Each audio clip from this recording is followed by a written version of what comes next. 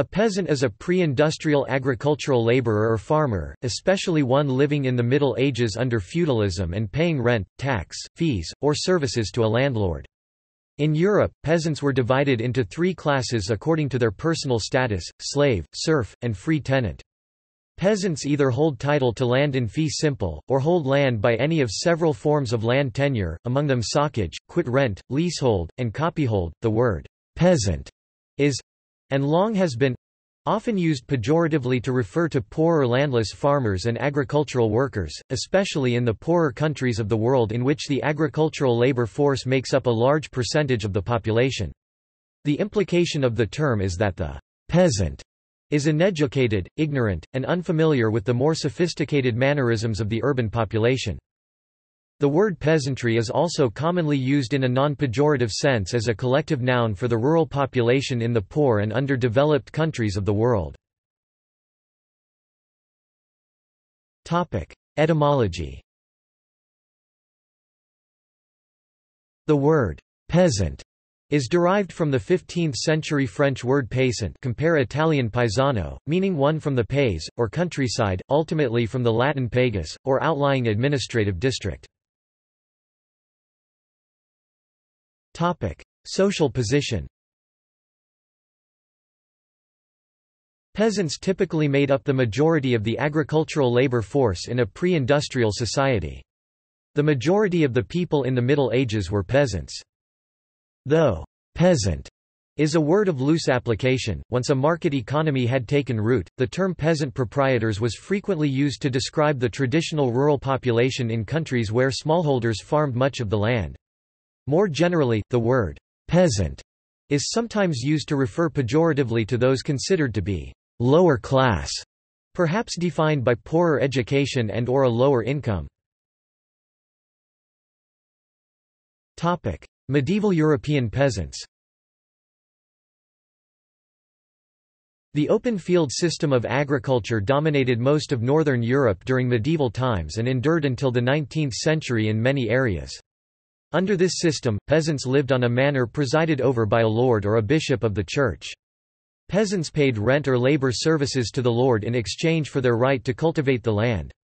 Fallowed land, pastures, forests, and wasteland were held in common. The open field system required cooperation among the peasants of the manor. It was gradually replaced by individual ownership and management of land.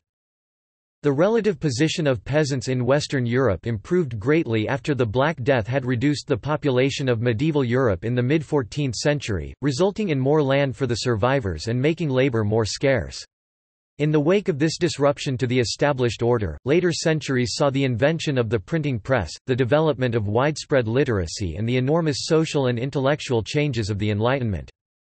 The evolution of ideas in an environment of relatively widespread literacy laid the groundwork for the Industrial Revolution, which enabled mechanically and chemically augmented agricultural production while simultaneously increasing the demand for factory workers in cities, who became what Karl Marx called the proletariat. The trend toward individual ownership of land, typified in England by enclosure, displaced many peasants from the land and compelled them, often unwillingly, to become urban factory workers, who came to occupy the socio-economic stratum formerly the preserve of the medieval peasants. This process happened in an especially pronounced and truncated way in Eastern Europe.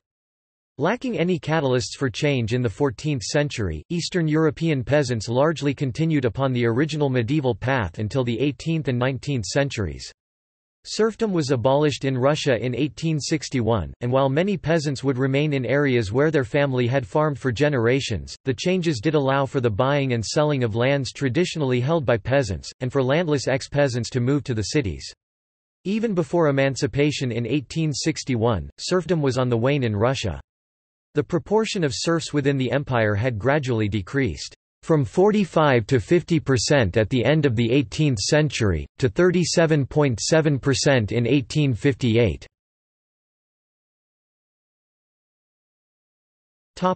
Early modern Germany. In Germany, peasants continued to center their lives in the village well into the 19th century. They belonged to a corporate body and helped to manage the community resources and to monitor community life. In the East they had the status of serfs bound permanently to parcels of land. A peasant is called a Bauer in German and Bauer in Low German, pronounced in English like Boer. In most of Germany, farming was handled by tenant farmers who paid rents and obligatory services to the landlord, typically a nobleman. Peasant leaders supervised the fields and ditches and grazing rights, maintained public order and morals, and supported a village court which handled minor offences. Inside the family, the patriarch made all the decisions, and tried to arrange advantageous marriages for his children. Much of the village's communal life centered on church services and holy days. In Prussia, the peasants drew lots to choose conscripts required by the army. The noblemen handled external relationships and politics for the villages under their control, and were not typically involved in daily activities or decisions. 19th century France. In his seminal book Peasants into Frenchmen, The Modernization of Rural France, 1880–1914 1976, historian Eugen Weber traced the modernization of French villages and argued that rural France went from backward and isolated to modern and possessing a sense of French nationhood during the late 19th and early 20th centuries. He emphasized the roles of railroads, republican schools, and universal military conscription. He based his findings on school records, migration patterns, military service documents and economic trends.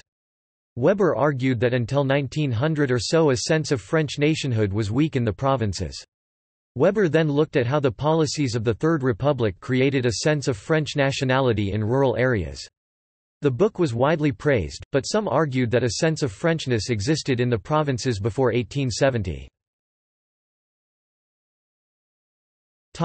Use of the term for Chinese farmers. Farmers in China have been sometimes referred to as peasants in English-language sources. However, the traditional term for farmer, nongfu, simply refers to farmer or agricultural worker. In the 19th century, Japanese intellectuals reinvented the Chinese terms fengjian for feudalism and nongmin or farming people, terms used in the description of feudal Japanese society. These terms created a negative image of Chinese farmers by making a class distinction where one had not previously existed. Anthropologist Myron Cohen considers these terms to be neologisms that represented a cultural and political invention. He writes, "This divide represented a radical departure from tradition." F.W. Mote and others have shown how especially during the later imperial era Ming and Qing dynasties, China was notable for the cultural, social, political, and economic interpenetration of city and countryside. But the term nongmin did enter China in association with Marxist and non-Marxist Western perceptions of the peasant, thereby putting the full weight of the Western heritage to use in a new and sometimes harshly negative representation of China's rural population. Likewise, with this development Westerners found it all the more natural to apply their own historically derived images of the peasant to what they observed or were told in China. The idea of the peasant remains powerfully entrenched in the Western perception of China to this very day. Modern Western writers often continue to use the term peasant for Chinese farmers, typically without ever defining what the term means. This Western use of the term suggests that China is stagnant, medieval, underdeveloped, and held back by its rural population. Cohen writes that the imposition of the historically burdened Western contrasts of town and country, shopkeeper and peasant, or merchant and landlord, serves only to distort the realities of the Chinese economic tradition.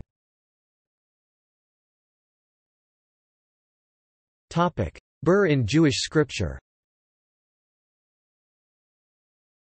A bur is presented by the Rambam Maimonides as a person having neither ethical Torah education nor virtues of manners nor the ability to acquire them. Maimonides gives 5 definitions of Hebrew terms found in Jewish scripture, that discuss foolishness and wisdom. They are, in ascending order, bur, haaretz, golem, chacham, and chassid. The definition of the Hebrew term bur is extracted by Maimonides from the phrase sedabur, which translates as an uncultivated field. The Talmud and Mishnah Perk Avot 2, 4 also have this term, Hillel used to say, a boor cannot be sin-fearing and an ignoramus cannot be pious, a bashful person cannot learn and a quick-tempered person cannot teach. Not everyone who increases belongings is wise, and in a place where there are no royal men, try to be a royal man. Commonly, Bur would be translated into English as boor. Historiography.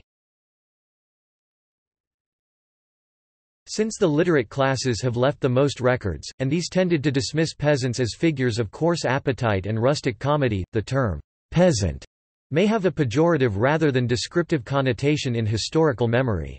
Society was theorized as being organized into three estates: those who work, those who pray, and those who fight.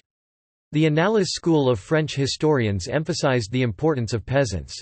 Its leader Fernand Braudel devoted the first volume, called The Structures of Everyday Life, of his major work, Civilization and Capitalism 15th–18th century, to the largely silent and invisible world that existed below the market economy. Other research in the field of peasant studies was promoted by Florian Znaniecki and Fei Xiaotong, and in the post-1945 studies of the Great Tradition and the Little Tradition in the work of Robert Redfield.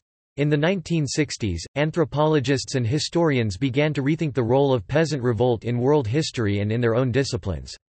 Peasant revolution was seen as a Third World response to capitalism and imperialism. The anthropologist Eric Wolf, for instance, drew on the work of earlier scholars in the Marxist tradition such as Daniel Thorner, who saw the rural population as a key element in the transition from feudalism to capitalism. Wolf and a group of scholars criticized both Marx and the field of modernization theorists for treating peasants as lacking the ability to take action. James C. Scott's field observations in Malaysia convinced him that villagers were active participants in their local politics even though they were forced to use indirect methods. Many of these activist scholars looked back to the peasant movement in India and to the theories of the revolution in China led by Mao Zedong starting in the 1920s. The anthropologist Myron Cohen, however, asked why the rural population in China were called peasants rather than farmers, a distinction he called political rather than scientific. One important outlet for their scholarly work and theory was the Journal of Peasant Studies. See also Agrarianism, Family economy, Feudalism, Folk culture, Peasant economics, Peasant party, political movements in various countries, Peasants' revolt, Petty nobility, Popular revolt in late medieval Europe, Serfdom. Related terms: Gopnik, Allo or Boer, Bracciante, Campesino, Churl, Contadino, Cotter, Fella, Free tenant, Hari, Honbyakusho, Katsias, Krestianen, Kulak, Mujik, Nongman, Pagezos, de Remenka, Peon, Serf, Sharecropper, Smerd, Terran, Tenant, Farmer, Vesson, Villain. References.